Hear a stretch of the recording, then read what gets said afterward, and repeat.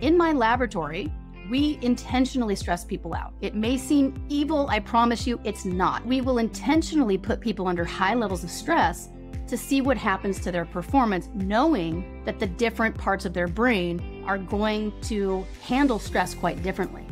If you're wondering how would we make people stressed out enough to secrete a whole bunch of cortisol in a laboratory setting, the way it works is you have a panel of judges wearing white lab coats, and unbeknownst to the participant, this panel of judges has been specially trained to show no facial expression, except for minor signs of displeasure or boredom. And they take them into what we call in our lab the stress chamber. So what happens is this person, the participant who has to give the speech, comes into the stress chamber. They don't have their notes. And as if that's not bad enough, after these 5 minutes of public speaking are finally up, you say, stop. Now, take the number 1022 and subtract out loud as fast as you can by 13s.